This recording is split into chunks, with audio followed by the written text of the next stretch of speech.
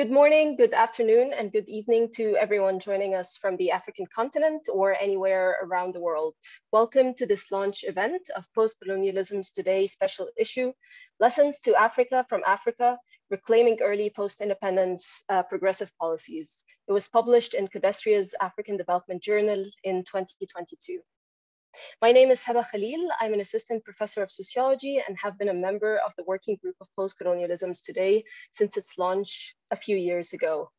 Let me and my colleague Aishu start off by introducing Post-Colonialisms Today and this launch event, and then pass on to our colleague Tete to introduce the publication and today's speakers. Post-Colonialisms Today is a policy, research, and advocacy project that seeks to unearth development thinking and initiatives across the African continent, particularly within the immediate post-independence period. The project departs from an understanding of the current situation of the African continent as one that parallels that of colonized Africa. It's a situation of neoliberal domination, economic dependence, a situation that begs for alternative models of thinking, of development, of policymaking.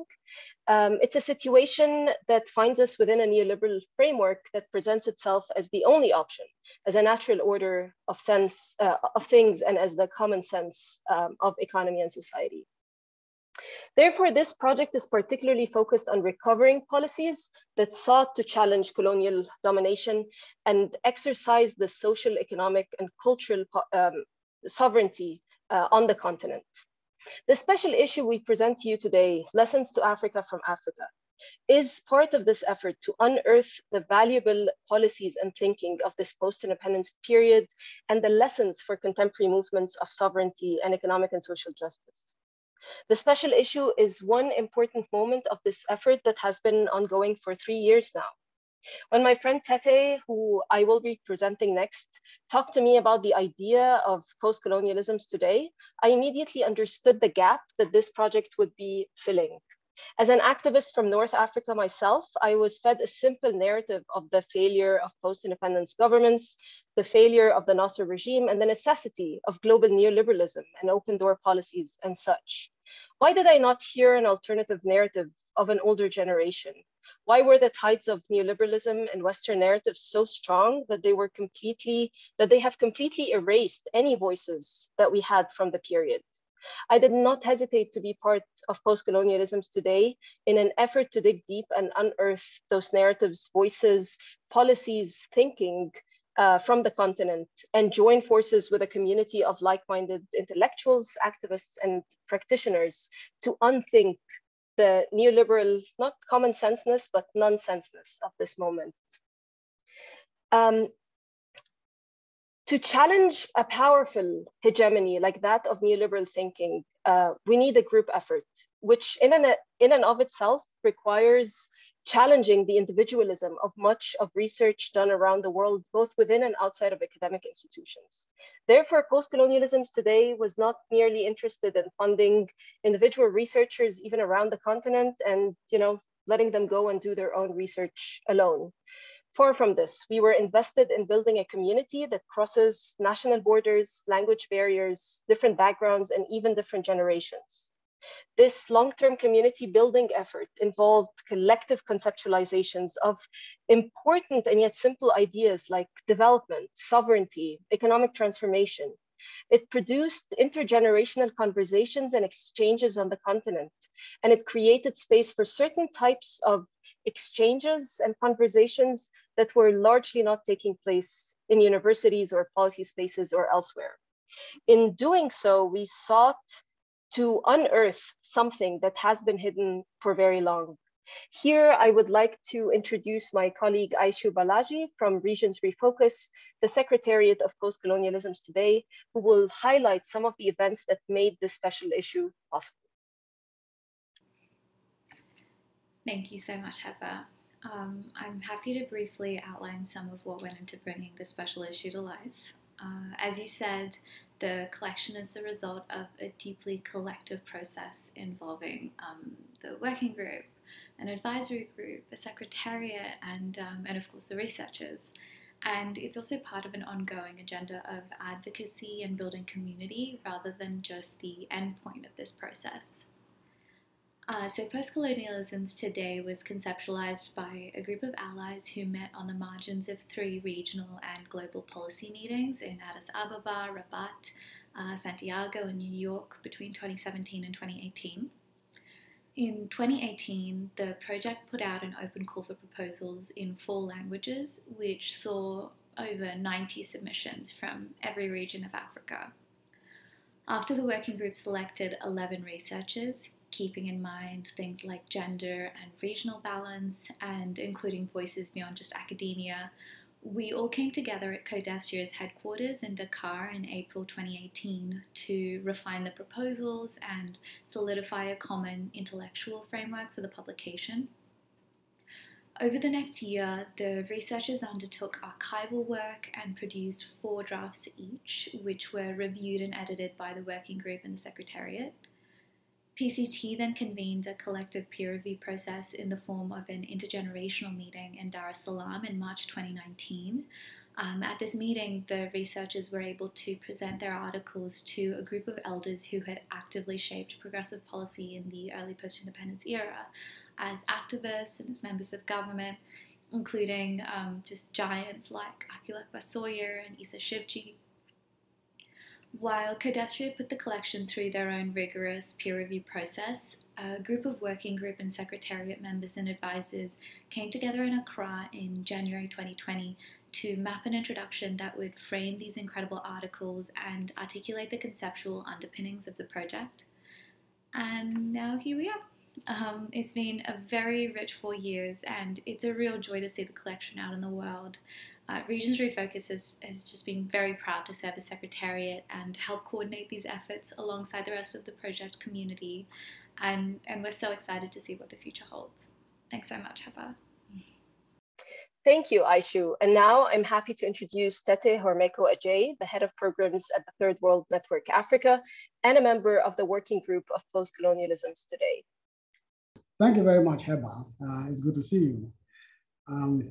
Let me start these few remarks by saying that the essential premise of the Post-Colonialism Today project, as well as the papers that are now collected together in this special publication of the CODESRIA Journal, African Development, that the argument is that the policies adopted and promoted by African governments in the immediate post-colonial period,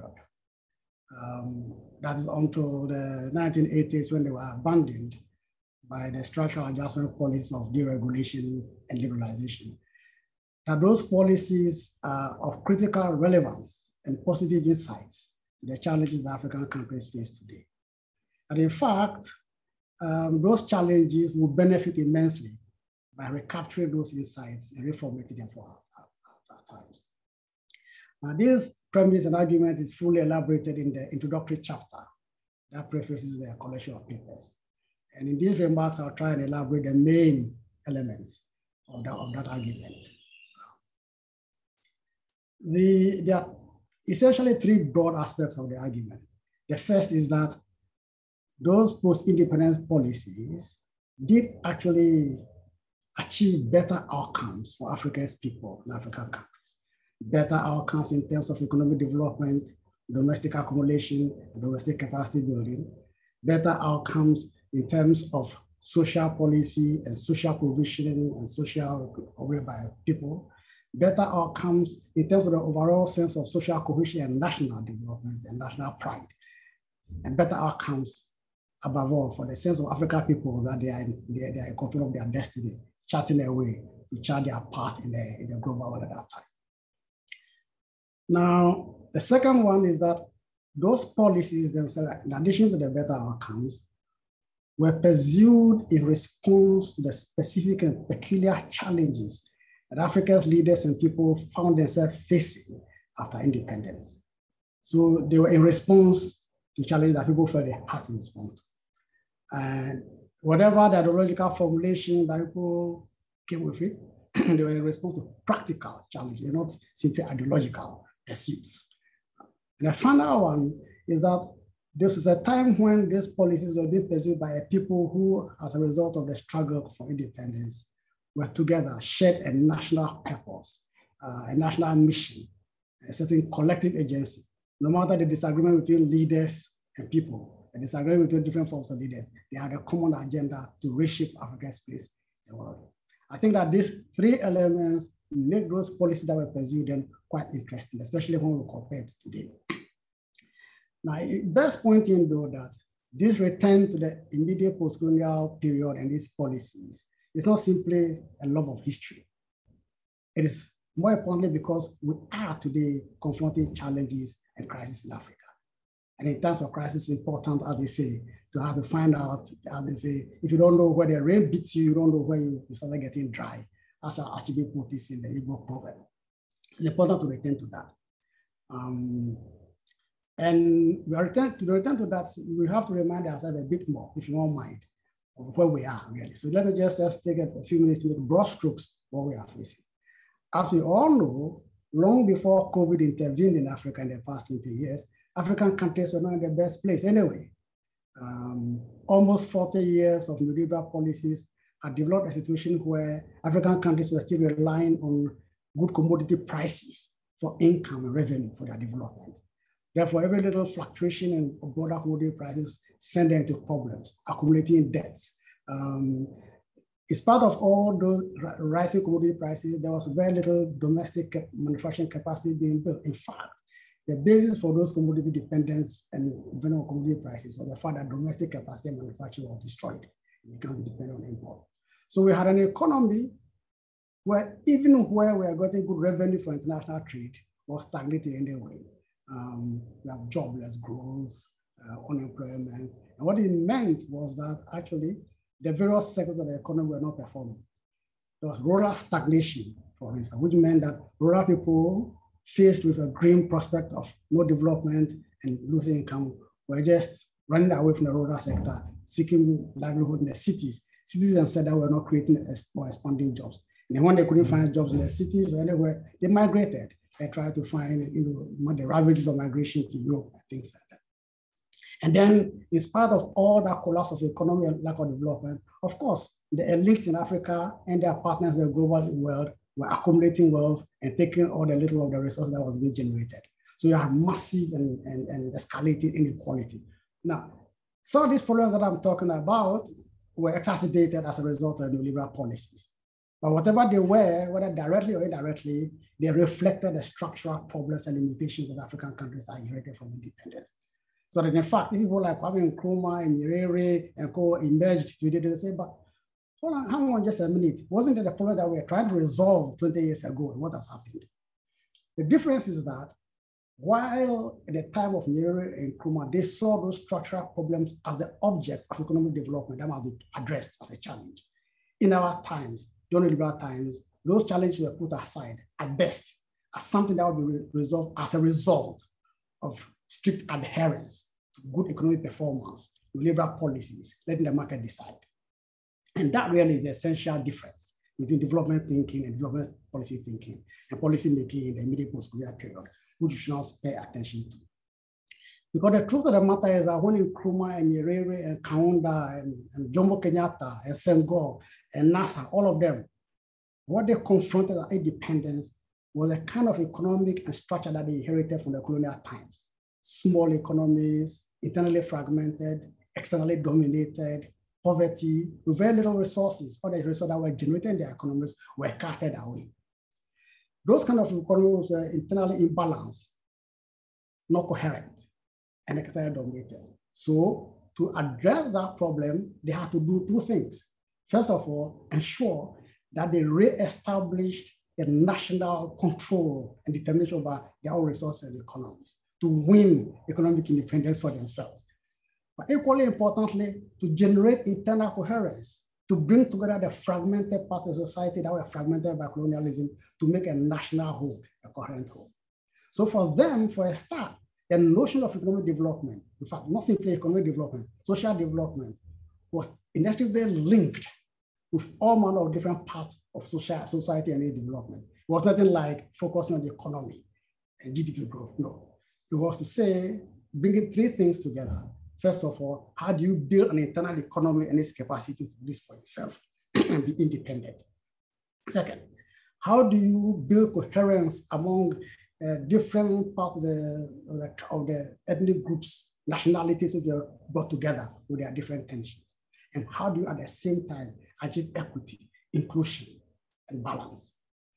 This combination of things that address developmental policy meant that many initiatives were put in different places that today, when we look at it, we may laugh, or even those times were being condemned as doesn't make economic sense.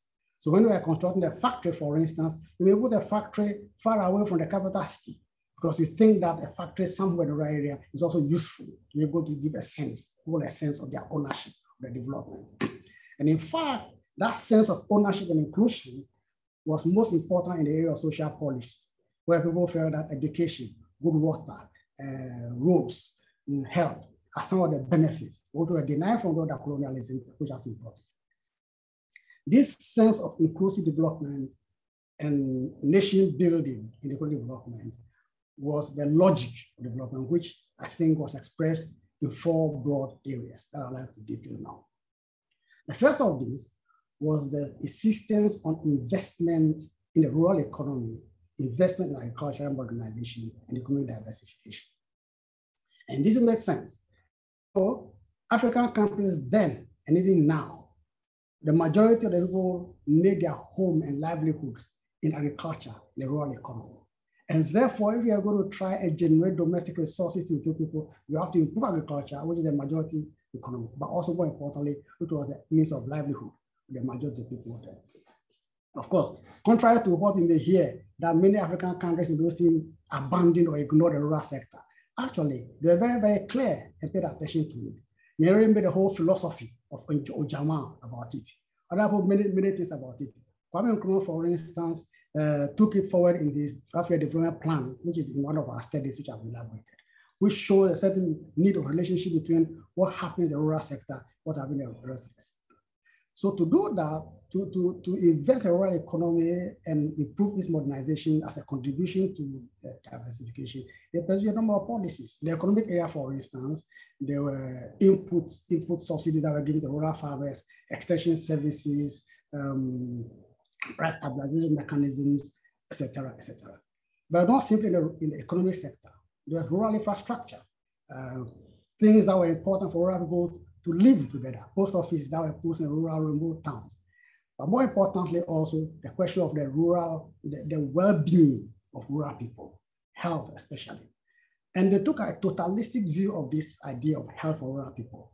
To give an example, when I was growing up, when people were dealing with the issue of malaria, you had local health officials going to the market where people were trading, examining their living conditions, try to get them to live such a way that the idea of malaria, mosquito breeding grounds were eliminated, things like that.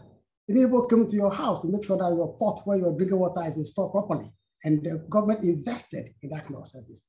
Today, when I talk about malaria, all these services have been moved away, and all you will see is some NGO getting money from some foreign donor, supplying mosquito nets which have been impregnated with insecticides.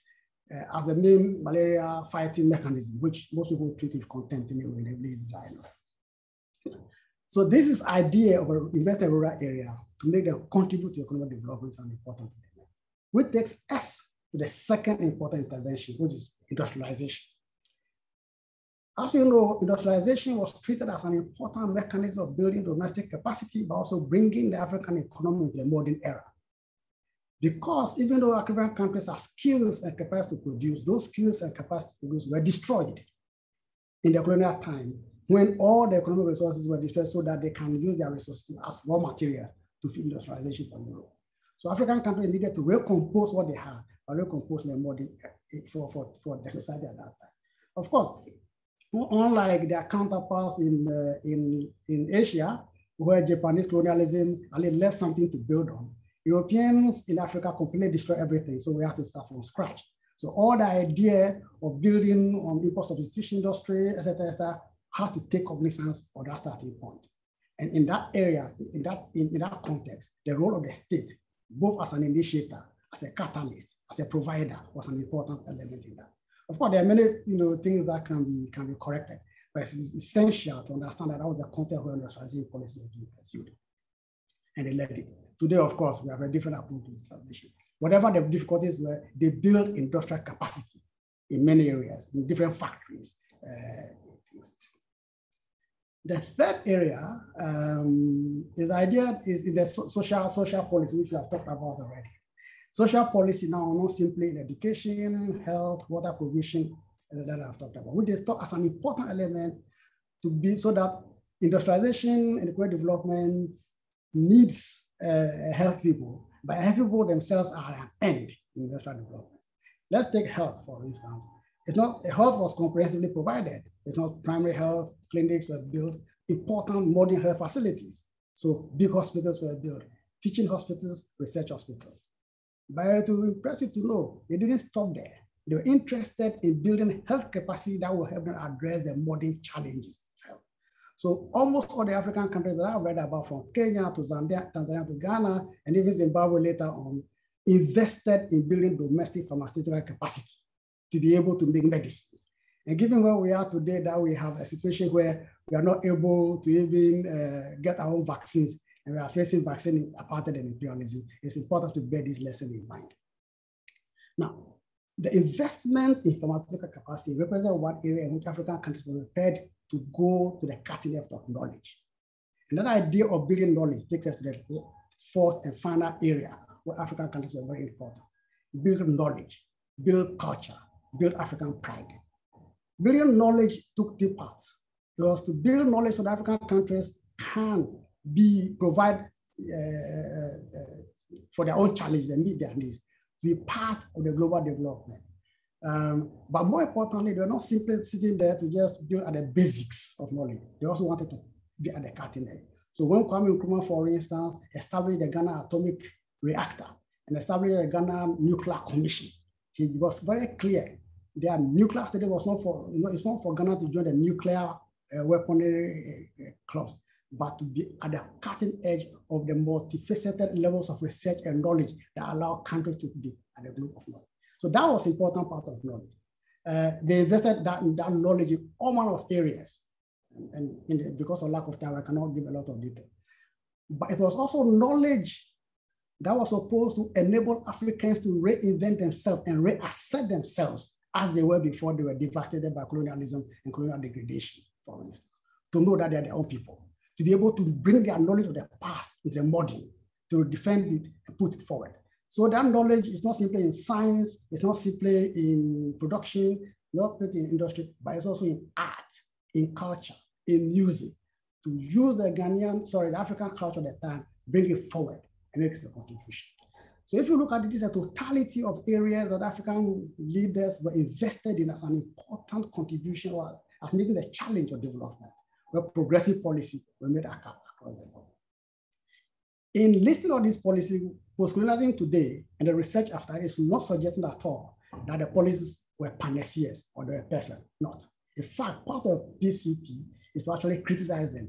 We don't know, even at that time, the limitations of class, of gender, and everything that limited the reach and the potential of those policies.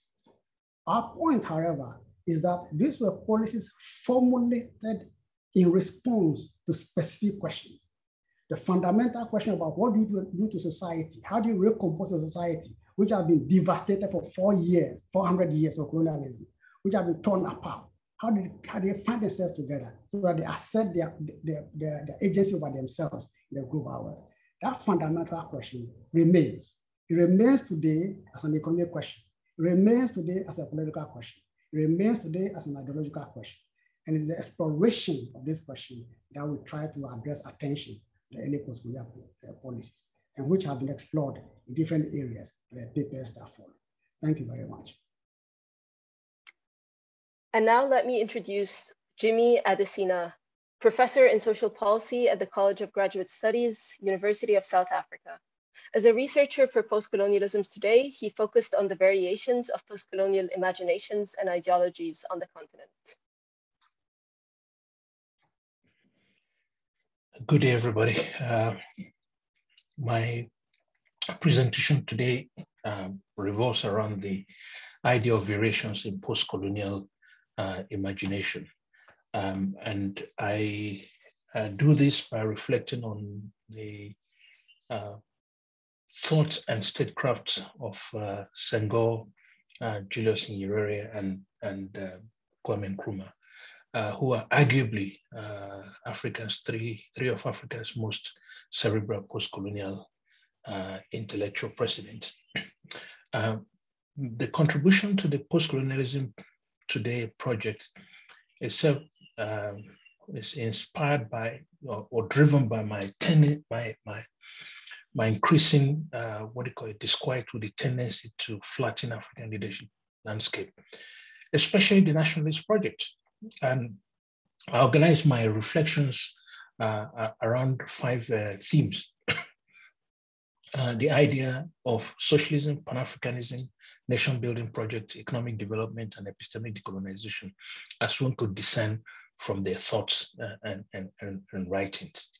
And then I end by drawing lessons for what I call contemporary Pan-African project. In regard to the socialist imagination,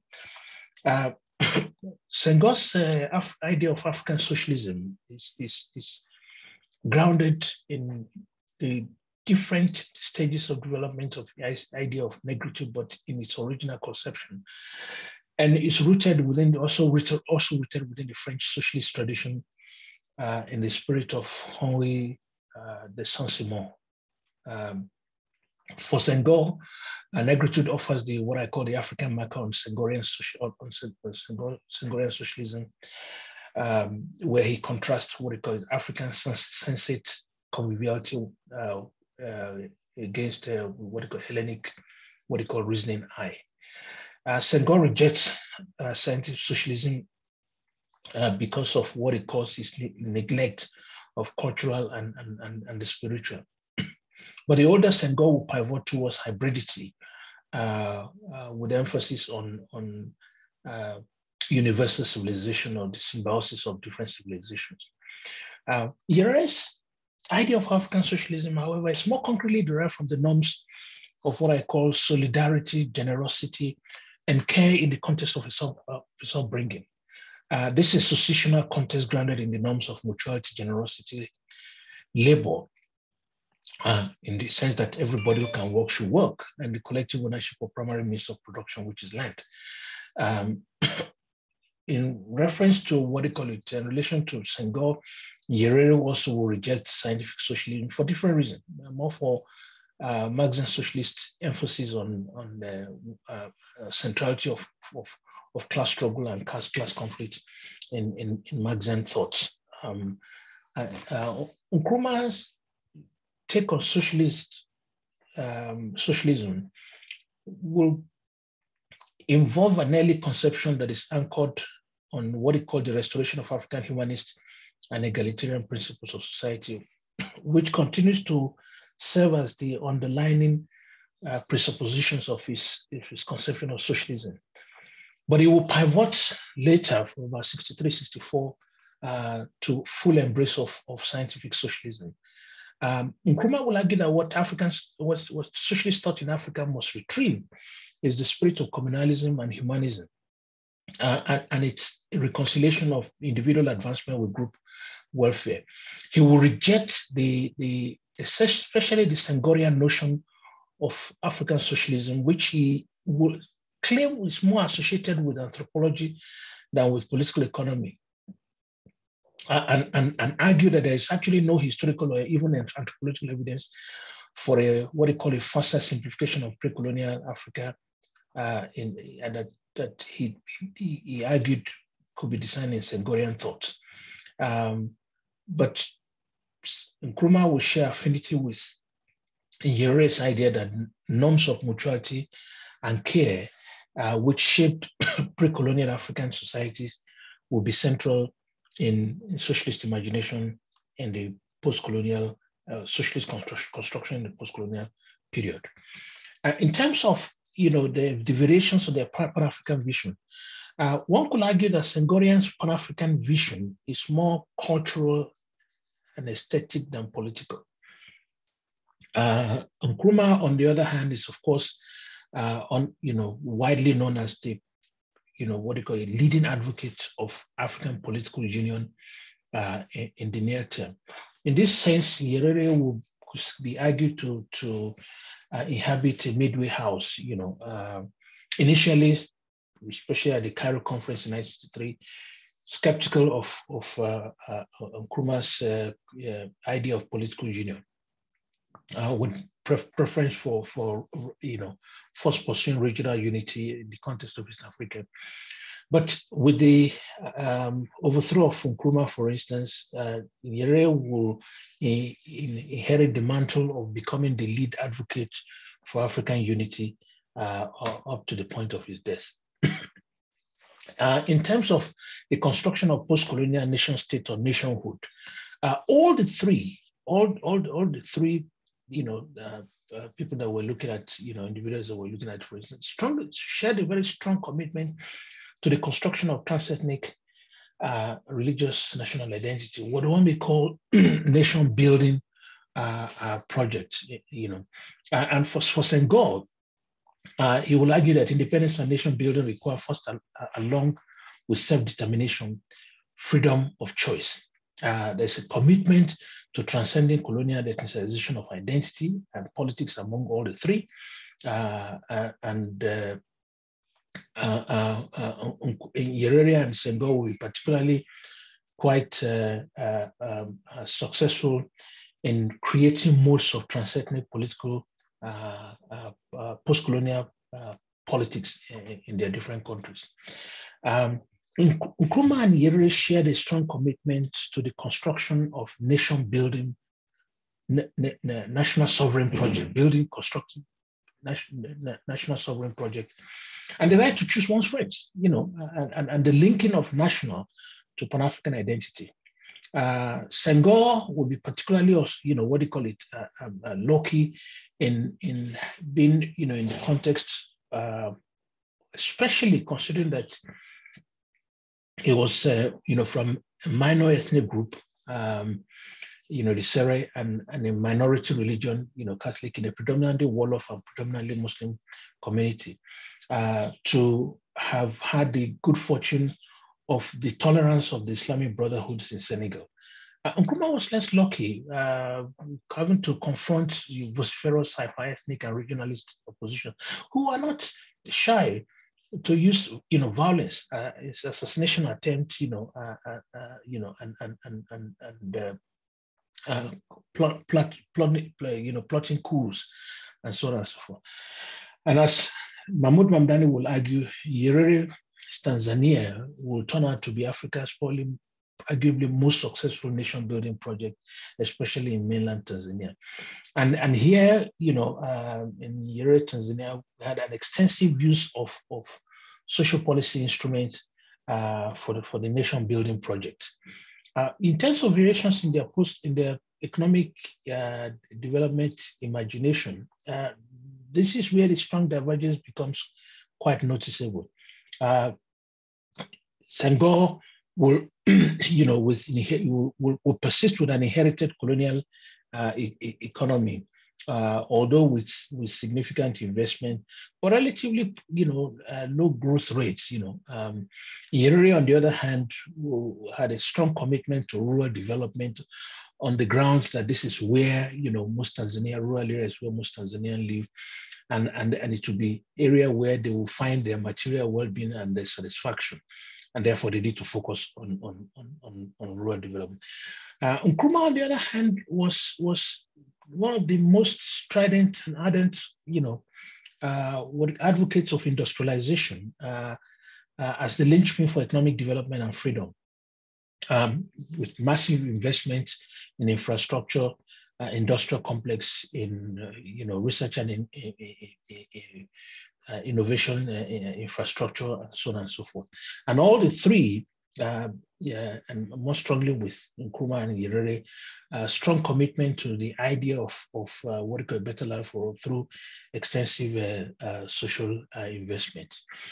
And I'll come to the issue of the epistemic dimension of post-colonialism. And in the face of what is called the prevalent African decolonial literature, to argue that especially using the Nkrumah's injunction that seeking first political kingdom meant a neglect of epistemic decolonization and constructing a new post-colonial epistemic identity.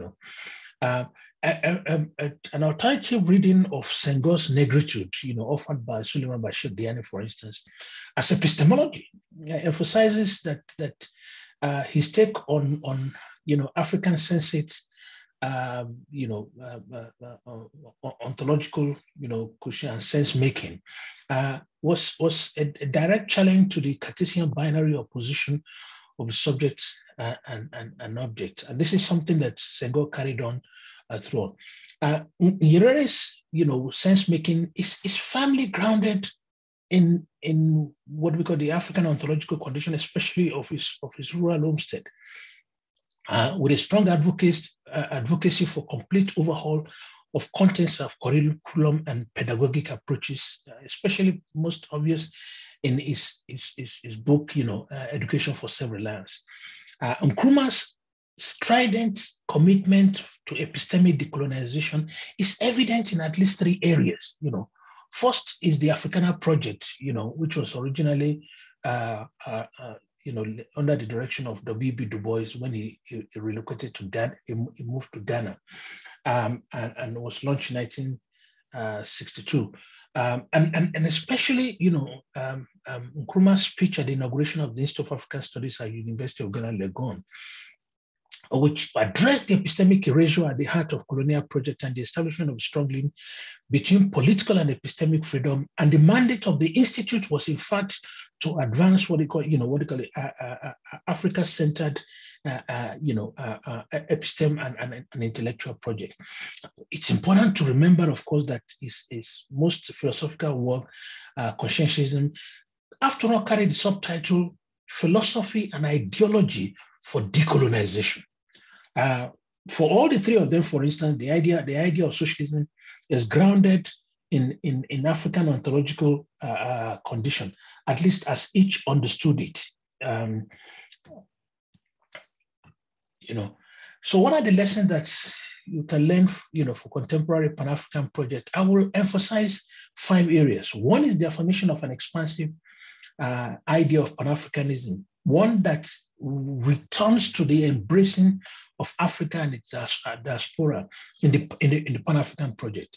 The reaffirmation of rebuilding of the Pan-African sovereign project, a value-based regional development conception that is grounded in the notion of structural transformation and the advancement of human well-being, and an embrace of Nyerere's emphasis on unity.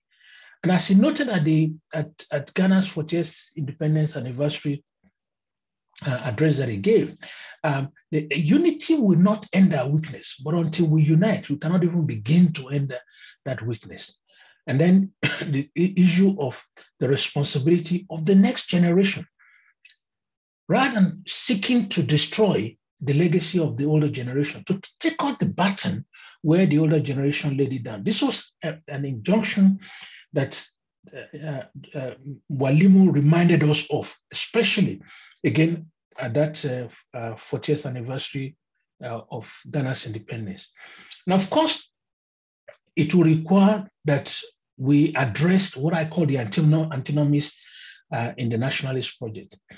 That involves a commitment to deliberative governance and plurality, a commitment to gender equity and transformation of gender relations. Because these were critical blind spots within what I call the thoughts of and statecraft of Leopold Sedar Senghor, Walimu, Julius Nyerere, and Kwame Nkrumah. I thank you all. And now we will hear from Karim and Omar. Karim Megahed is Economic Justice Programs Officer at Social Justice Platform Egypt. Omar Ghanam is Research Director at Social Justice Platform Egypt. As researchers for Post-Colonialisms Today, they focused on post-independence industrial development and its imperial challenges within the context of Nasser's Egypt. Good evening, everyone. I'm Omar. I'm Karim. And since we're addressing the topic of post-colonialism in Egypt, we of course had to address Nasser. Like, I guess the best way of putting it is that Nasser is like the omnipresent phenomena that never dies, basically.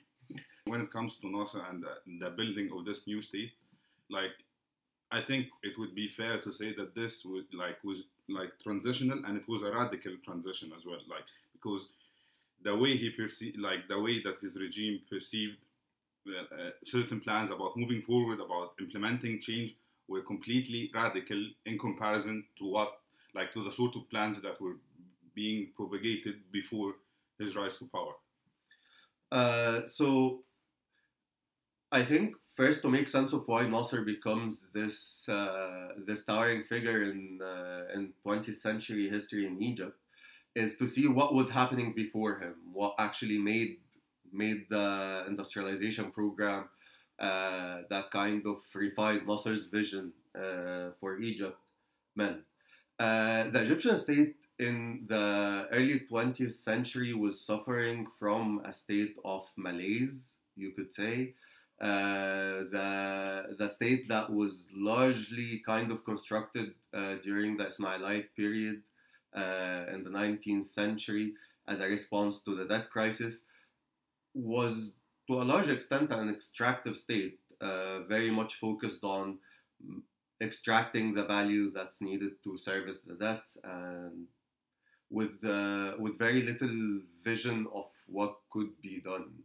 There's a lot of proposals that are being floated, radical proposals about land reform, about electrifying the Low Aswan Dam to provide electricity for Egypt. So many proposals, but nothing really is being implemented.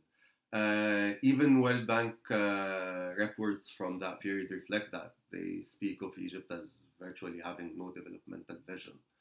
So, in a large sense, what actually differentiates Nasser from the period before him is that Nasser kind of becomes the first one in almost 2 generations to actually try to see what an Egyptian state could do, to actually try to build that state and see how it could transform Egypt. Nasser, much like a lot of Egyptians at that time, realized that if Egypt is to become an independent country, a sovereign country, a master of its own fate that's not occupied by the British, that means that the Egyptian economy itself has to change, that Egypt has to move from being just an exporter of raw material, just living off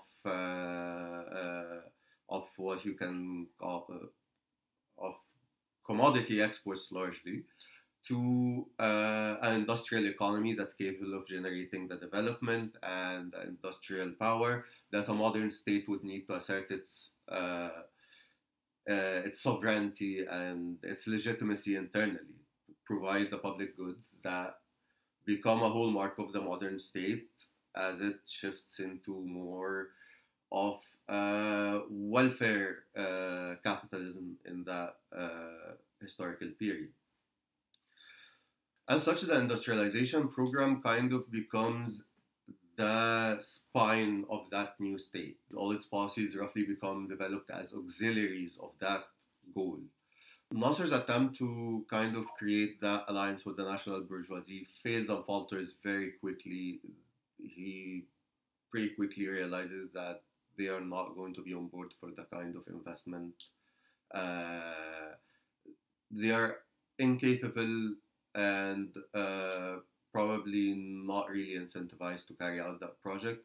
As such, the state actually alters its outlook completely on the industrialization process, decides that nationalizations are going to happen, the economic organization is going to be established, the state is going to manage directly industrial production at a greater capacity, it's going to intervene more in the economy to carry out that project of industrialization. As such, most policies formulated during that time, whether economic, policies, be them financial or agricultural or industrial, they are kind of built around making that transformation in the Egyptian mode of production, if you will. That, of course, state building is not just institution building. It's not actually just constructing physical spaces in factories and homes. It's also an ideological project fundamentally. Definitely. When the industrialization process and plans start, they are indeed incredibly ambitious plans. You're talking about virtually more than doubling the Egyptian industrial capacity. That's a massive undertaking. So the first industrial plan for Egypt, the plan sought to both expand the heavy industry sector, the consumer goods sector, and the armament sector, all at the same time. A country that had a marginal industrial sector up until 5 years before that. As we said in the paper, we went back to this sort of intellectual journal that was issued in Egypt under the name Talia, or the Vanguard in English, and it was basically a group of Marxists who, to a large extent, worked with Nasser, or at least supported his vision. They were intellectuals, scholars, and activists as well. And we felt that there was this consensus that, as much as they supported this program and as much as they supported the plan, they identified one main point which needs to, which we need to reflect on, which is the emphasis within the plan on the consumers industries vis-a-vis the heavy industries. Because the first 5-year plan focused on on this non-heavy industries, and these scholars or intellectuals said that if we are actually want to move beyond where we are, and we actually want to see the end results, we should start shifting our emphasis or our focus on more towards investing in heavy industries. And we felt that Nasser didn't actually manage to do, not only because of the defeat that he had to deal with in 1967, but there were also a group of other factors within the system itself that prevented this sort of transformation. There were a lot of problems with bureaucracy. There were a lot of problems with plans or visions that were basically pushed aside. As part of our attempt to deconstruct this general context in which this experiment was born, we tried to look at what we considered misconceptions surrounding the experiment itself. This includes the categorization or the labeling of the experiment as a socialist experiment that depended on socialist planning or central planning. In our understanding, this was not the case at all. On the contrary, the Nasserite regime certainly borrowed certain elements from the socialist way of thinking, but it did not actually develop a fully socialist or central planning. A proper way of describing what Nasser did is developmental planning and not central planning. The regime did not actually outlaw the private sector. It did not prevent the private sector from actually working within the national economy. Actually, within the industrial sector specifically, we see that while the large industrial establishment in Egypt were almost completely dominated by state enterprises, almost 90% of them, for the entire industrial economy, state control only manifested in around 60%. So there was a significantly large and vibrant private sector, but mostly it was restricted to the small and medium establishments that mainly worked to supply the large industrial establishments that the regime establishes, employing tens of thousands of workers in heavy industry or consumer goods. Another important aspect about the Nasserite experience is the way it dealt with with the working women, like how the regime sought to integrate them into its industrialization program against the patriarchal norms that existed back then in Egypt. Interestingly, we don't think that the regime actually fought patriarchy as much as it thought to integrate these women without antagonizing those who thought or saw that women should not actually work. So the regime actually pushed this idea of having working women present in a number of factories all over the country, yet it did so within very specific limits that did not antagonize those with patriarchal views. Actually, some of the limits established during that period where women were formally given the right to work,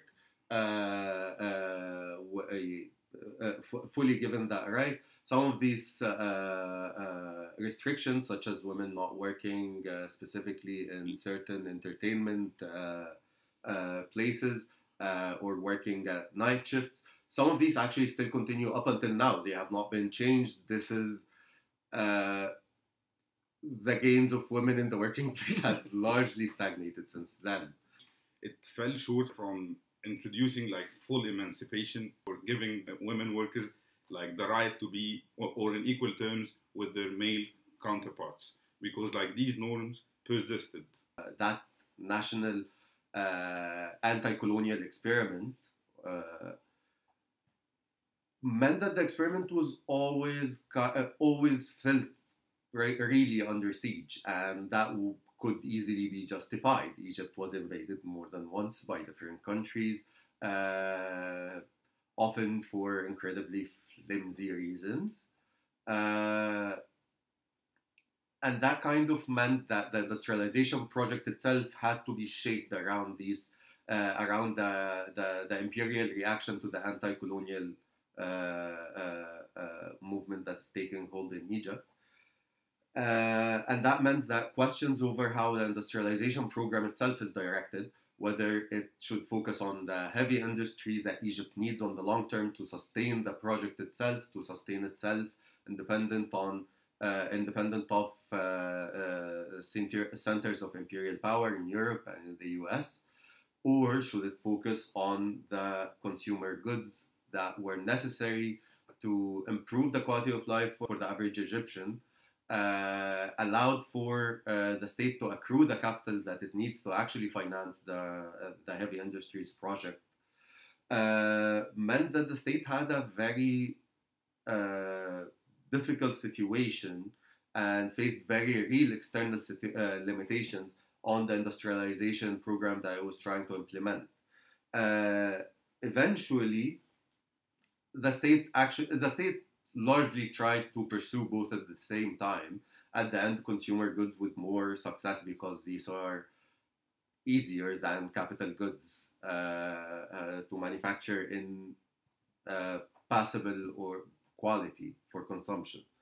Nasser does not succeed in democratizing political control over that new state. He certainly attempts things like establishing the Youth League of the Arab Socialist Union, the magazine itself, there is that realization that social and political cadres need to be built up to protect the system in the future. However, the system does not succeed in that, mainly, I would say, because the experiment was far too short, and that, on the other hand, the system itself was not built to have that higher level of democratic input, which means that when policies regarding industrialization and the social gains that accompanied it, such as the doubling of the minimum wage, or macroeconomic gains such as improved industrial output, the growth of value added per worker, something more than 70% during that period. Yeah, and I think a good example here is that how the regime dealt with the labor unions, even though the regime worked very hard on establishing these sort of institutions where like workers can express their opinion or like ask for improvements and so on. It at the same time it actually co-opted these institutions since the beginning. So like the workers theoretically had this sort of space, but it was completely co-opted and observed and surveilled, like it was working within the larger regime's like strategy. So it was not a space for actually organizing as much as it was a space for support. Yeah, I think broadly the thesis of the paper is don't throw the baby out with the bathwater. A lot of yes, some parts of that experiment were absolute failures. Some parts of that experiment were abhorrent, but also some parts of that experience deserve to be recovered and deserve to be understood better. Exactly. And now let me introduce Akua Opokwa Britwam, Associate Professor of Gender and Labor Studies at the Institute for Development Studies, University of Cape Coast. As a researcher for Post-Colonialisms Today, she focuses on post-independence development planning in Ghana and Tanzania. Let me say striking differences between development planning now and development planning in the immediate aftermath of independence is a commitment at nation building that would benefit everyone in the nation. The other is the coordinated attempt at nation building. But at the time at independence, the politics of it was really important. The clarity about who is a development actor, who should be the final beneficiary of development, and who should control resources. There was no doubt about it. So the state was in control of everything, the ideas, the resources, its distribution. The role of market forces in distribution of the outcomes of nation building was very low. But there was the ideological base, a certain level of social consciousness about development planning. So if we take a look at Ghana and Tanzania, which were the two countries I compared, and I compared because then these were experiments that stand out even till now. People look back at them with nostalgia in terms of what they really presented for Africa. And the fact that whatever gains that were made are still fundamental to they form the basis of whatever is holding the nations together currently. So if we take the case of Ghana, for example, we talk about the distribution of nation building facilities, education, health facilities, and all that. And the attempt at bringing everybody together so that the seemingly political stabilities and the absence of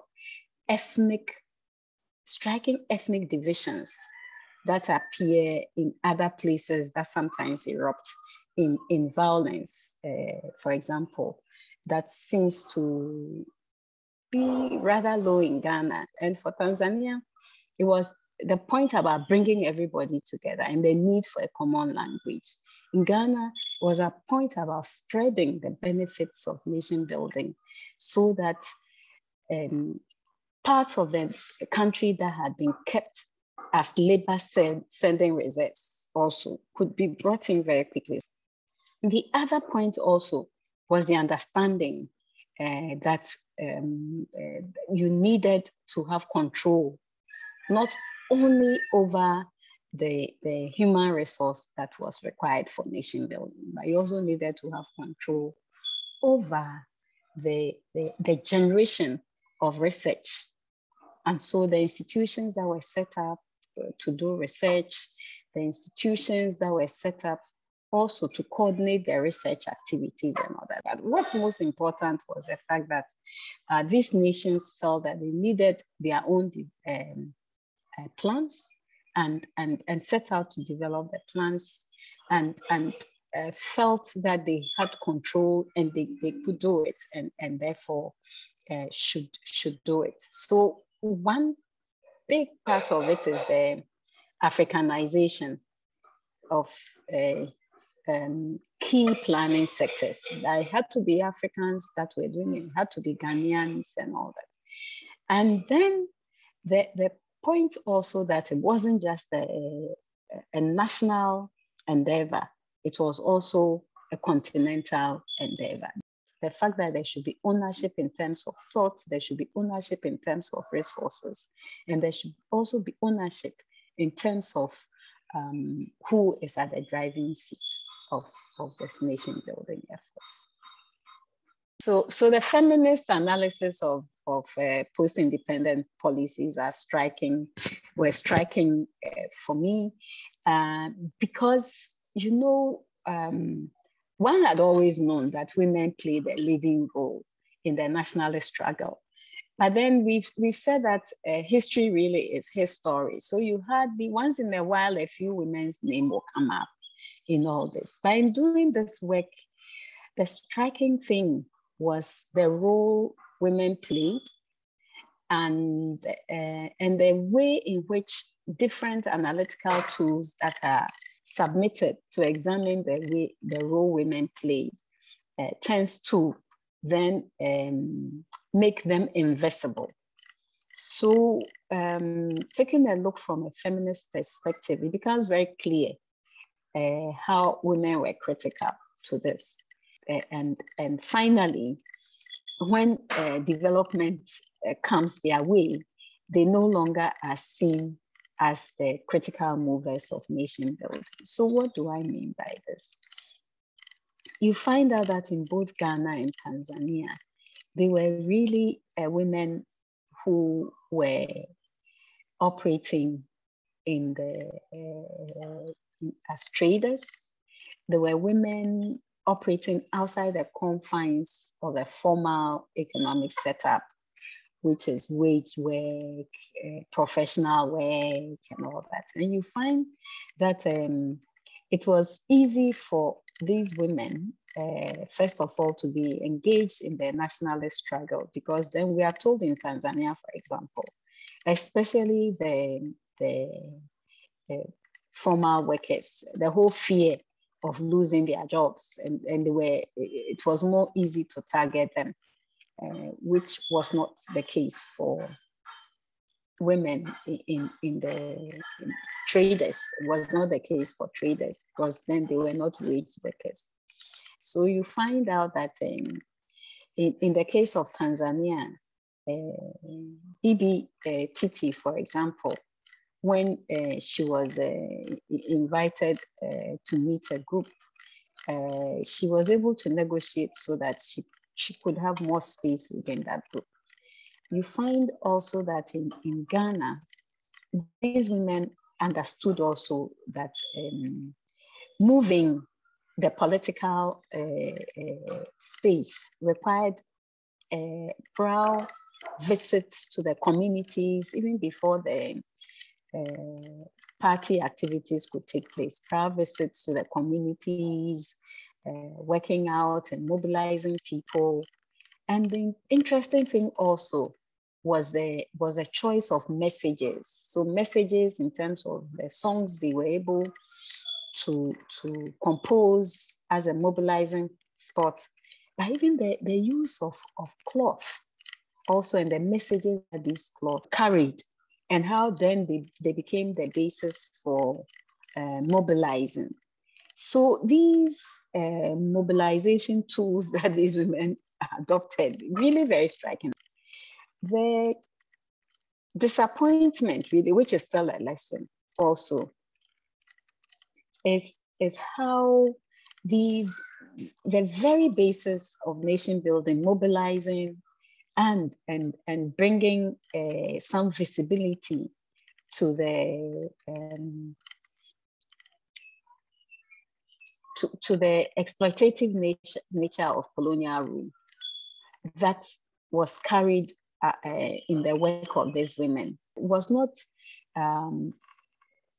mobilized for nation building, I must say. I think that's lost opportunity, because the nation building, which also was seen as modernization, immediately rid these women of their political power, of their clout, and their ability to find an independent space and bring into that space their own organizational skills. So in adopting the feminist lens, even though women were an important development constituency, women could only make a credible contribution to development if they have formal education. Mainly people who are looking for formal sector jobs. So formal sector job was seen as what will liberate women, and women who did not have a background to benefit from formal sector jobs could not find their own feet. One is also carried into the narratives of the whole story of our nation building, so that these women, in terms of how they are celebrated, how they are accounted for, and in Ghana, when we are talking about founders of the nation, and who spent time in jail, we hardly ever talk about women like 60-year-old Audua Ankara, who suffered time in colonial prisons on account of activism. Queer Sabia, you see, Dankwa, and nobody is thinking about these women. Now, in terms of striking things, I think that for me is the understanding of the connection between the national economy and the international economy. The second also is the vision of these two presidents, that the successes within their countries is built on the connectivity within the continent, and that connectivity is not what is carried right now into the African Union, and that has given us a continental free trade agreement. But that connectivity that builds self-sufficiency, but then self-sufficiency in ways that can rid dependence on international political forces. There was that clarity about the need to have a national base, the need to have control over national resources.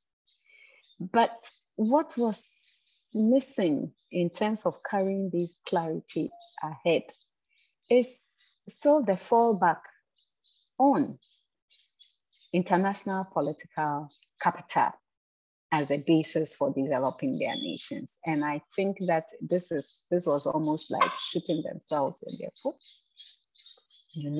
because Nkrumah was very clear and all that. And the fact that there was the expectation that international foreign capital was going to sit and wait patiently and help them build their nations so that they can be independent of them. So these striking things, is how there was so much political clarity with these early presidents. They knew what the problem was and what to do, and how now subsequent ones appear to believe that they can develop within the political current political economic framework, and that's more borrowing will do the job for them, and no questioning of the place of the countries, of the two countries, of the nations within and how we are connected into the international political era. And that's also, and one of the things I went into this exercise was that, why did the Tanzanian experiment last so long? Why did it get buy-in from the Western nations? Because there was a lot of donor funding for it.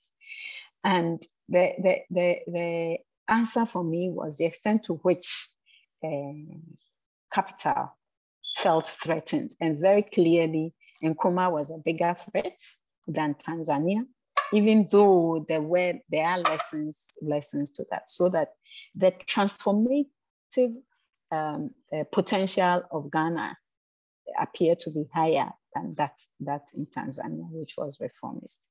So two things: the clear political statement that these experiments carried, the absence of a feminist outlook, a critical feminist outlook, not just any feminist outlook, that could have framed the way in which women were incorporated within the development plans at that time, in ways that could have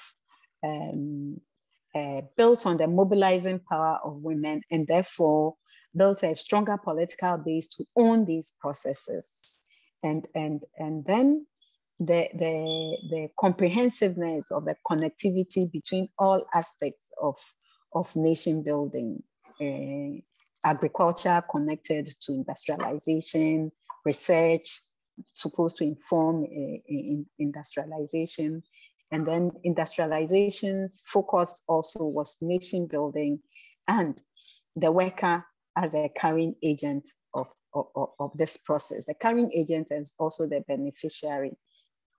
That finally, the inability to appreciate the strength of the very political forces that were trying to win their nations off, which finally became the weakest point in the process, and therefore made the process vulnerable to be undermined and finally to be completely brought down.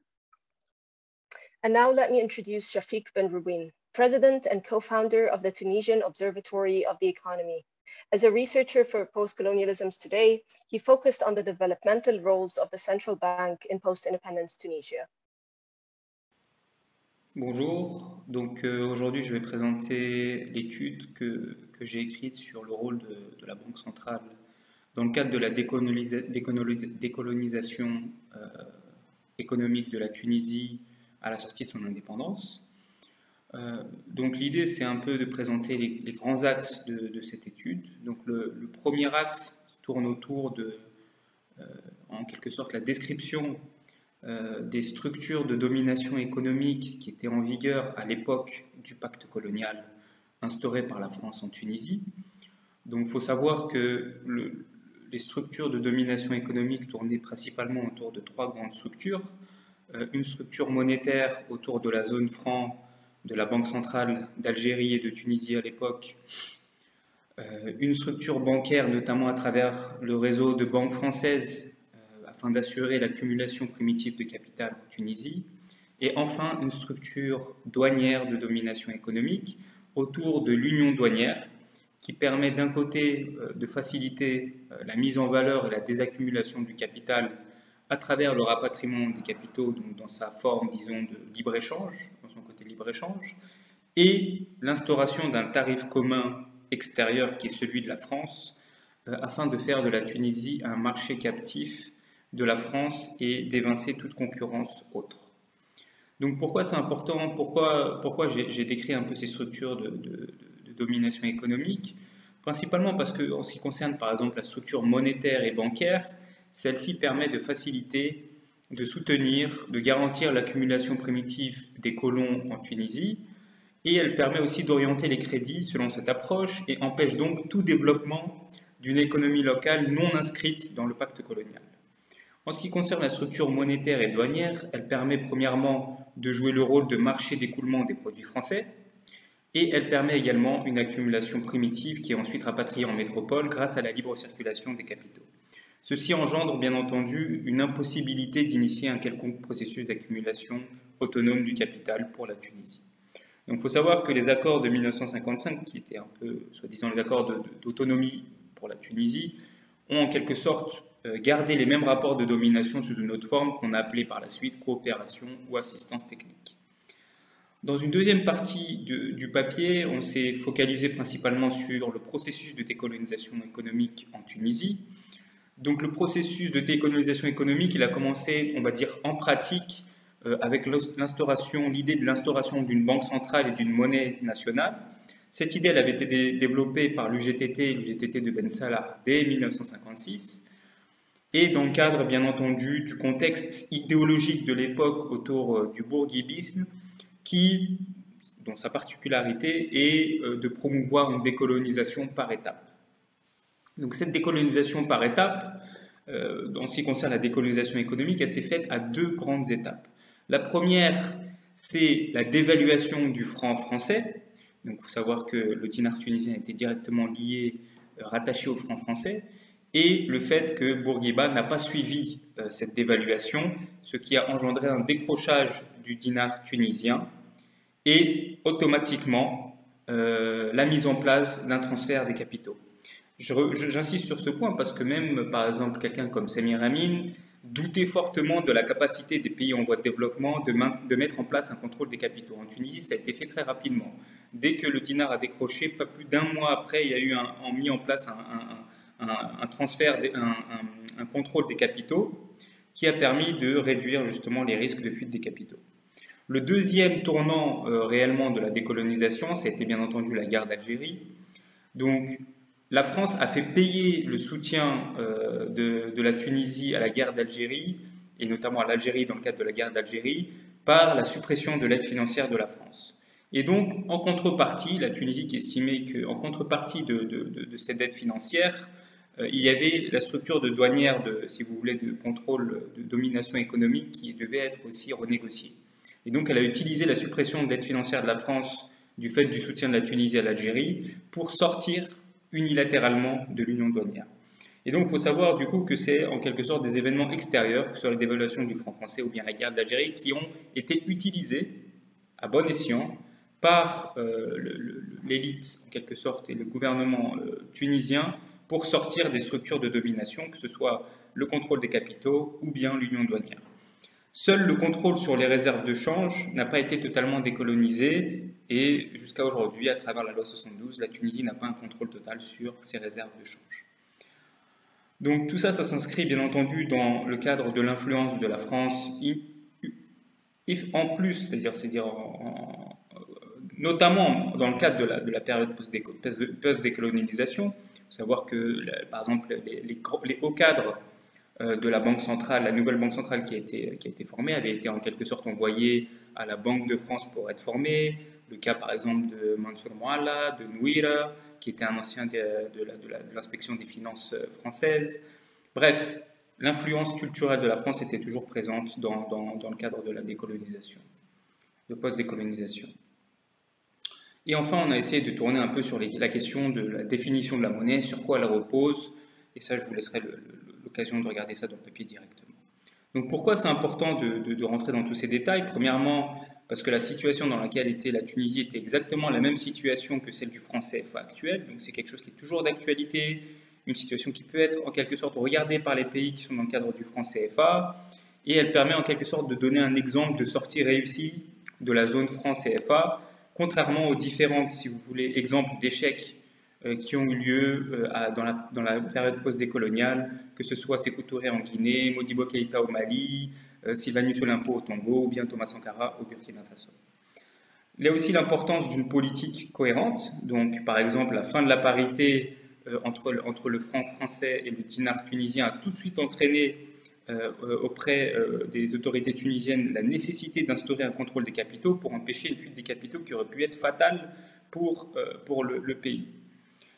Enfin, la spécificité du contexte régional tunisien qui est importante, c'est-à-dire que, par exemple, la France menaçait les pays de la zone franc CFA d'arrêter l'aide financière s'ils voulaient sortir de la zone, alors que dans le cadre de la Tunisie, c'est l'inverse. C'est la France qui a directement arrêté cette aide, non pas s'ils voulaient sortir de la zone franc, mais plutôt en soutien, dans le cadre du soutien de la Tunisie à la guerre d'Algérie, ce qui a permis à la Tunisie de donner une opportunité à la Tunisie de sortir et de quitter l'union douanière. Enfin, la troisième chose qui est importante, c'est le rôle politique fort du syndicat tunisien du GTT qui a joué un rôle central dans le cadre de la décolonisation économique. Donc ça, c'est quand même important à garder en tête, étant donné qu'on le voit aujourd'hui, il y a une forte remise en cause du franc CFA avec des mobilisations populaires dans toute l'Afrique francophone, principalement en Afrique de l'Ouest. Et donc, il y a un momentum un peu à garder et c'est un peu important, si vous voulez, de mettre de la lumière sur, en quelque sorte, une success story de décolonisation monétaire. Et donc, si ça peut inspirer nos collègues, nos amis en Afrique de l'Ouest de sortir rapidement du franc CFA, qui reste une structure de domination actuelle qui maintient les pays de la zone franc CFA sous la domination française. La troisième partie du papier, c'est principalement le rôle de la Banque centrale dans l'expérience socialiste de Ben Salah. Il faut savoir qu'à l'époque, la plus grande réforme qui était mise en place était la réforme agraire. Donc, suite à la reprise en main du contrôle par la Banque centrale de l'économie tunisienne, il fallait lever les contraintes internes à l'accumulation du capital qui étaient principalement des inégalités trop fortes dans l'agriculture qui ne permettaient pas de créer une demande assez large pour s'industrialiser. Donc c'est un peu une approche hétérodoxe de l'accumulation du capital. Autre chose aussi qui est important à garder en tête, c'est qu'à l'époque, l'élite était en quelque sorte sevrée de culture occidentale du développement, et donc, si vous voulez, l'idée c'était que la Tunisie devait rattraper le retard et que l'élite devait éclairer le peuple, en quelque sorte arriéré. Et donc, dans le cadre de la réforme agraire, ça s'est transformé en quelque sorte par une approche qui mettait en exergue un besoin en équipement et notamment en importation de capitaux qui était extrêmement élevé. Et donc, ça a créé une dépendance aux bailleurs de fonds qui était extrêmement forte. Donc, pour pallier un peu au manque d'épargne, la Banque centrale, elle a eu quand même des politiques assez fortes.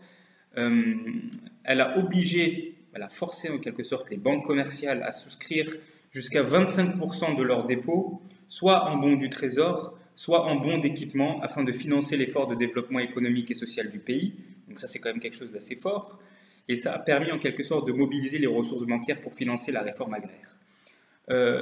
Par exemple, la campagne de mobilisation d'épargne qui a été aussi mise en place, elle a permis de faire passer l'épargne de 4 millions de dinars en 61 à 29 millions de dinars en 68.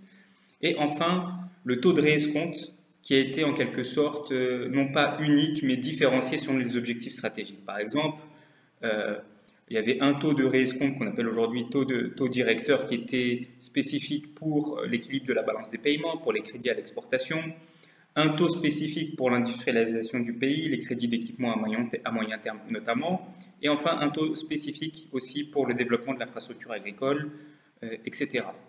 Donc pourquoi cette description est importante?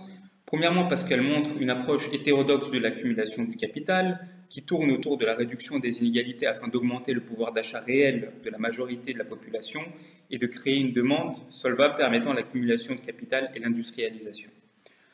En quelque sorte, le crédit et la politique de crédit sert à remplacer temporairement la déficience structurelle inégalitaire, mais ce n'est pas une solution de long terme car elle sert aussi à masquer les inégalités lorsqu'elles existent. L'autre chose qui est aussi importante, c'est l'intervention directe de la Banque centrale à la fois sur l'épargne, sur la mobilisation des ressources bancaires, afin de financer le développement et non pas pour financer des importations pour la plupart superflues comme c'est le cas aujourd'hui. Et enfin, le taux directeur différencié, ça remplace aujourd'hui le taux directeur unique et c'est une idée sur laquelle on peut s'inspirer encore. En ce qui concerne la réforme agraire, un des points importants à souligner, c'est que celle-ci a échoué au bout de 9 ans, 10 ans, et c'est important de tirer les leçons pour lesquelles cette réforme a échoué. Premièrement, sur le plan culturel, il y avait en quelque sorte à l'époque une trop forte admiration envers le modèle occidental et pas assez de capitalisation sur le savoir local en termes agricoles, sachant que celle-ci existait réellement, comme on l'a mis un peu dans le papier. Il y a un peu quelques notions sur ce point-là. Et donc ça a engendré une trop forte dépendance à l'importation d'équipements étrangers, parfois non adaptés au système en Tunisie, et donc une dépendance aussi à la mobilisation de ressources extérieures et donc aux bailleurs de fonds. Et donc l'imposition, à la fois cette dépendance à la bailleurs de fonds, elle a créé une imposition d'une logique financière court terme avant une logique sociale de long terme. Sur le plan géopolitique, quelque chose qui est assez intéressant, c'est que la réforme agraire elle s'est faite avec l'appui américain à travers le FMI et la Banque mondiale. Et en quelque sorte, dès que cette réforme agraire est devenue sérieuse, en gros, dès qu'il y a eu la généralisation de la réforme agraire en 1969, Ben Salah a été lâché de toutes parts. Enfin, sur le plan administratif, il y a eu en quelque sorte une des grandes problématiques de la réforme agraire, il y a eu une reproduction en quelque sorte de la centralisation de l'administration et d'une approche un peu coloniale envers les paysans en pratique qui, en quelque sorte, étaient là pour leur dire ce qu'il fallait faire et n'ont pas pris en considération les pratiques en cours. Enfin, sur le plan de la mobilisation des ressources domestiques, la Banque centrale a atteint son objectif d'investissement financé par au moins 50% de mobilisation des ressources domestiques, qui était dans le cadre du plan décennal. Mais comme on l'a vu, cela n'a pas été suffisant car les besoins étaient trop élevés, notamment du fait que tout dépendait de l'importation d'équipements étrangers.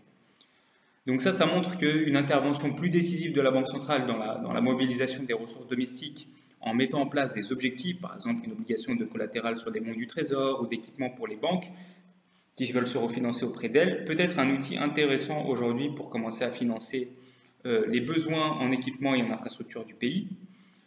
L'importance de la mobilisation du capital de savoir autochtone est importante afin de réduire aussi au maximum les besoins en capitaux extérieurs. On n'y pense souvent pas, mais c'est quelque chose d'extrêmement important afin de réduire les besoins en capital. Et enfin, une approche plus démocratique dans la conception et la mise en œuvre des réformes, notamment la réforme agraire ou réforme agricole ou toute autre réforme qui permettent de prendre en considération la vision des acteurs du terrain et non pas d'avoir une approche uniquement top-down technocratique. Donc voilà un peu, si vous voulez, les leçons de cette étude et je vous invite à y jeter un coup d'œil pour avoir plus de détails. Merci. And now let me introduce Sarah Salem, Assistant Professor in the Sociology Department at the London School of Economics and Political Science. As a researcher for Post-Colonialisms Today, she focuses on radical regionalism and feminism in the post-independence period.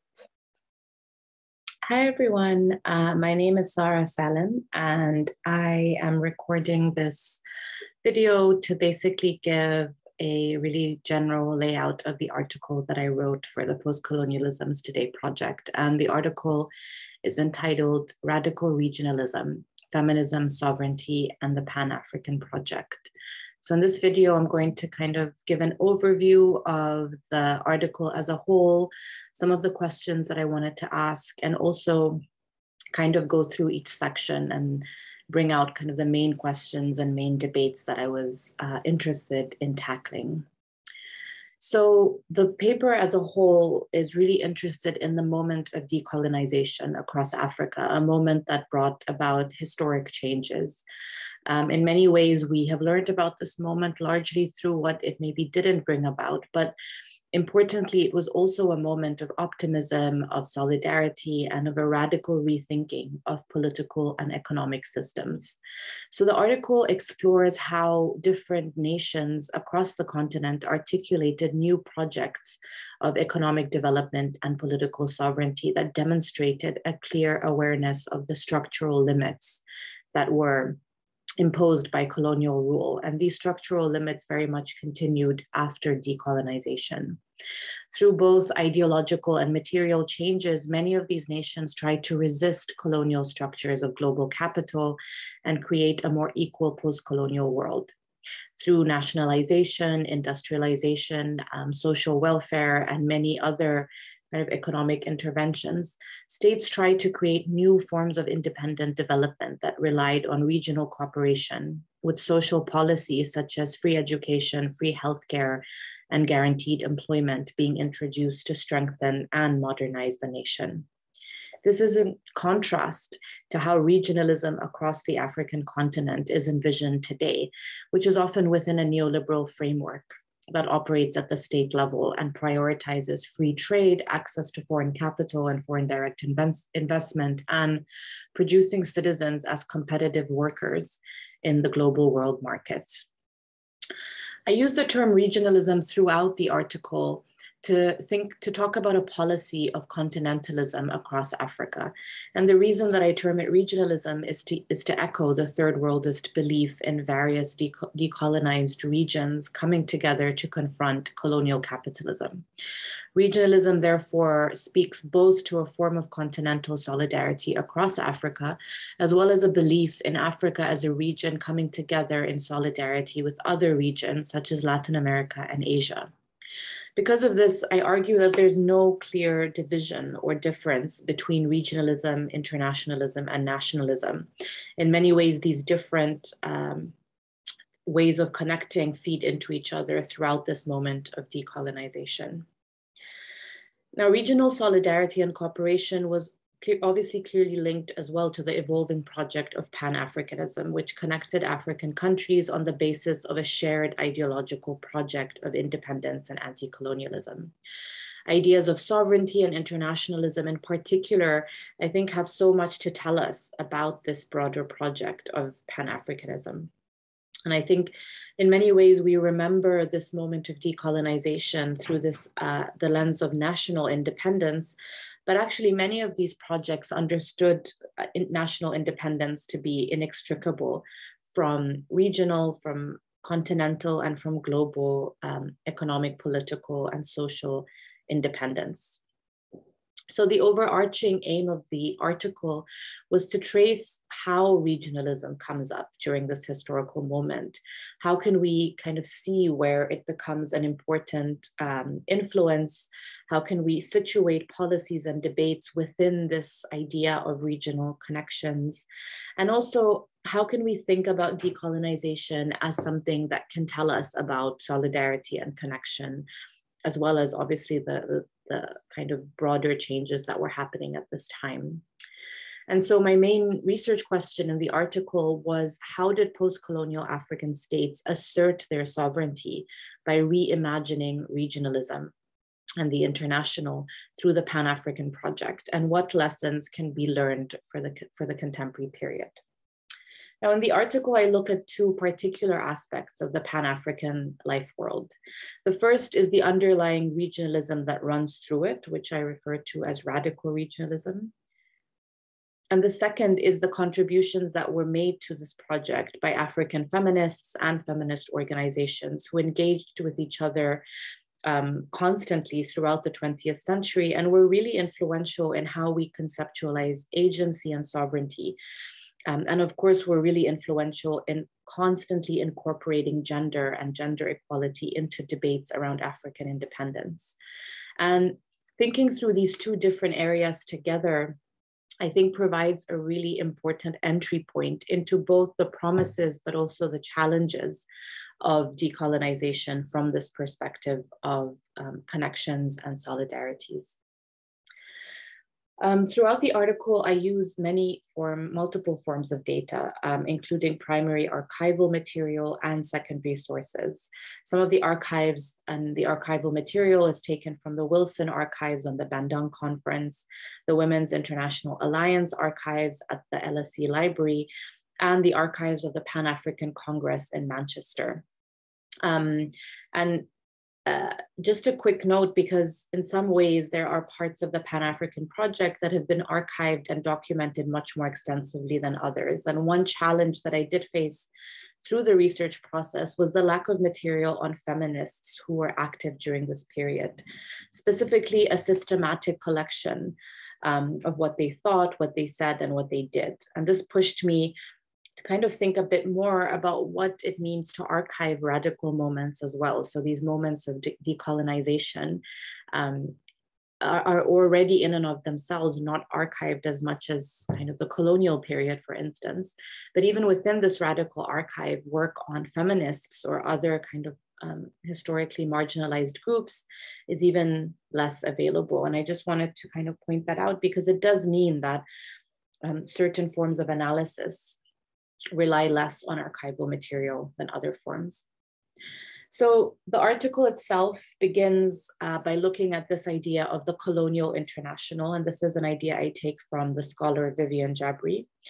It tries to kind of put forward this idea that nations across the global South saw sovereignty as central to independence and as a key way of challenging what Jabri calls the colonial international. In other words, a global sphere that continued to reproduce colonialism even after the end of empire.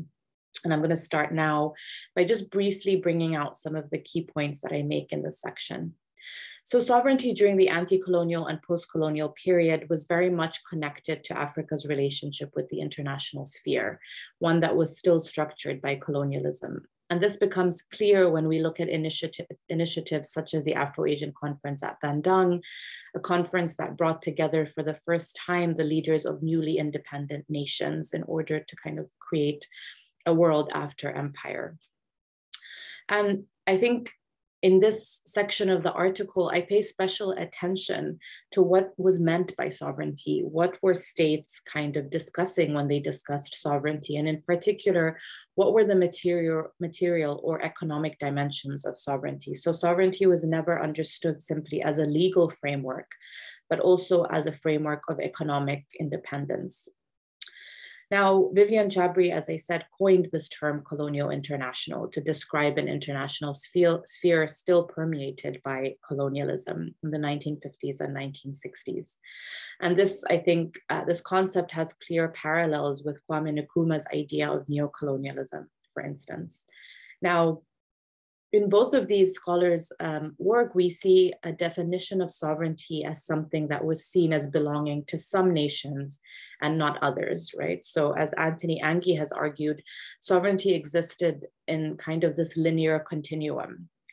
So nations that were seen as closer to this ideal of the European nation state were seen as sovereign, whereas other nations were seen as yet to become sovereign.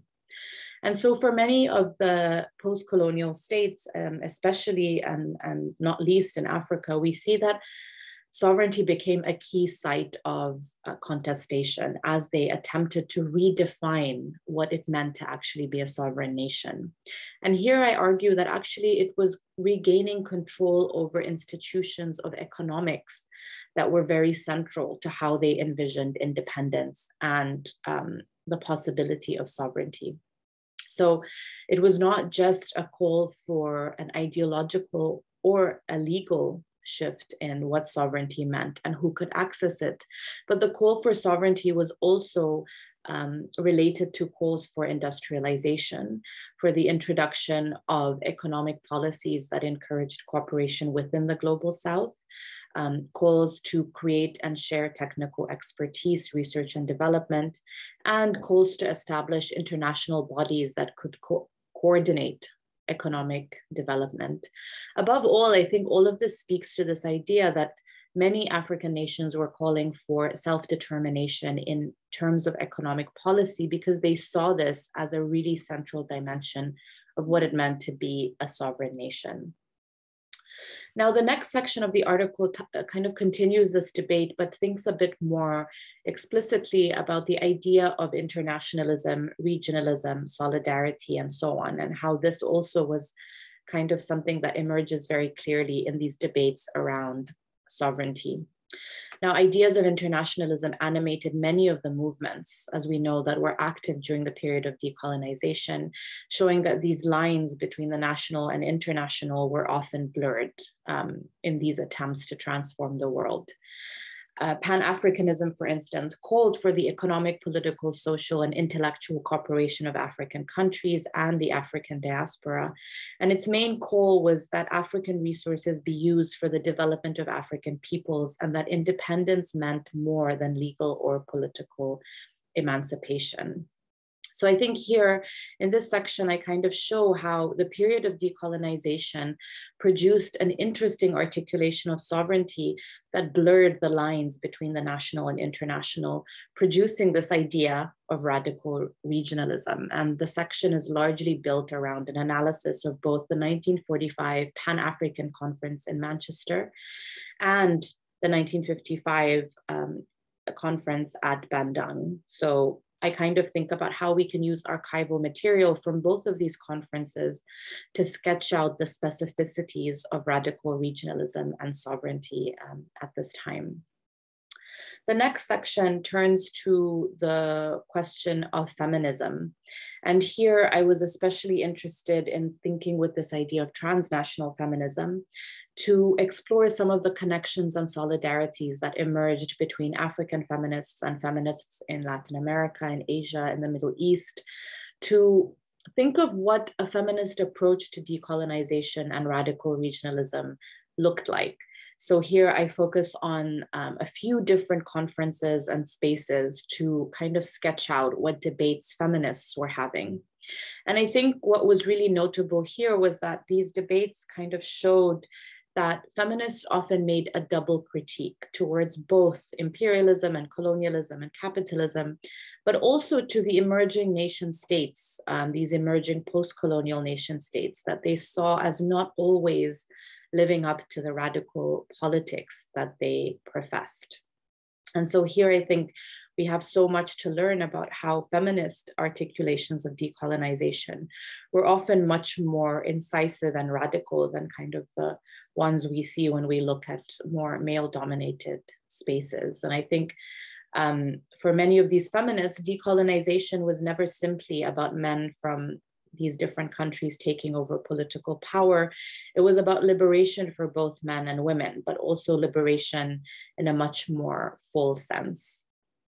And so to conclude now, I'm going to just kind of talk a little bit about the final section where I tried to think about how our current context, that of course is very different, both economically, where we've seen the increasing embeddedness of neoliberalism, politically, where we've seen again increasing authoritarianism and the shutting down of actual space for political contestation in many countries, and also globally, where we've seen, especially after COVID, increasing and intensifying global inequality.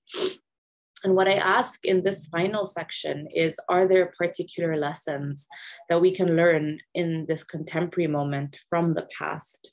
Are there lessons about what sovereignty means, what economic policies look like, what political contestation look like? And also, are there lessons that we as feminists today can learn from the anti-colonial period? And so the final section is really interested in how this past moment speaks to the present and why it's important for us to always center decolonization and anti-colonialism in our reflections of the world today. So I hope this was a good summary of this article. Please do read it if you're interested. And it was very nice to be able to share it with all of you and to be part of this incredible project. Thank you. Thank you all for joining us today for part 1 of our publication launch event. We would love to see you again next week on March 10th for our live reading group, which will feature 3 parallel conversations amongst the authors of the publication and you all. The first group will discuss development planning and financing. The second will delve into industrialization and economic transformation. And the third group will interrogate the ideological and epistemological questions, including ones related to African feminism and Pan-Africanisms. If you have registered for today's event, then we will send you the details for part 2 via email. If you haven't already signed up, please register for the continuation of our discussion on March 10th. You will see the link on the screen right now, and we will be sharing it in the chat. Thank you again so much for being part of our community, and we hope to see you all next week. Goodbye.